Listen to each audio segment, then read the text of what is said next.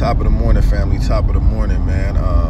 Man, another blessed day, man. Like I say, everybody that been following my journey, man. I started from, $500 here, maybe $200 there, and just built it up, man. Built my portfolio up.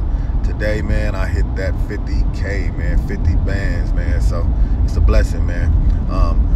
I had a lot of y'all hit me up on how I buy options, and it's just my personal, what I do. No financial advisor, so this is not financial advice. I'm just showing you guys what I do. So anyways, look, step by step, we get to the option calls. Think it's going up.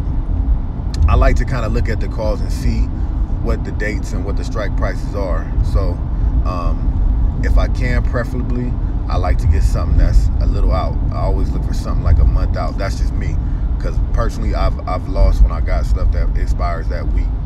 Something crazy drastic happens in the market. Next thing you know, price tanks on something stupid, and now you out of money.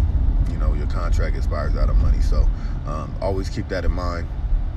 I like to look for something, like I say, that's possibly a month out. So and if you look as I go through these, there's not a lot of times there's not much difference in price from something that's, say, a March call to something that's maybe in April.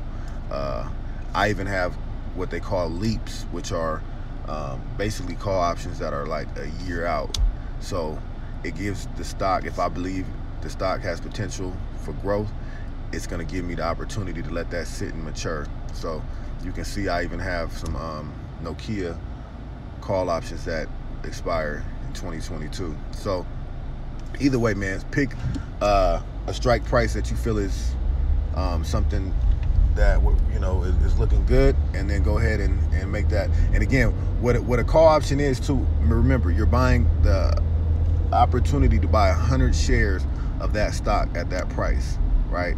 So if you look, you'll see the break even. Say this contract cost me 51 cents. It's going to cost $100 per share, $400 plus the $51 for the contract. There's my break even price. Anything over that is good money. Anyways, man, y'all stay blessed.